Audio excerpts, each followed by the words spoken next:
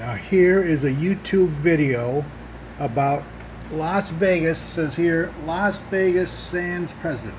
Vegas in a world of hurt. Well, I can understand why it's in a world of hurt. One of the aspects of it is people don't want to go there. Why don't they want to go there?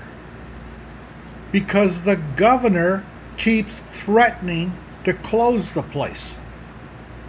Who wants to go to Las Vegas, have the governor shut it down while you were there?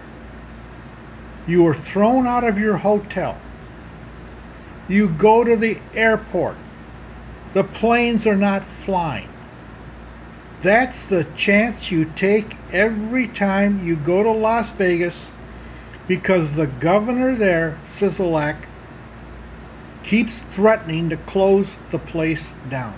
If you want people to start coming, flying into Las Vegas, quit threatening to close the place.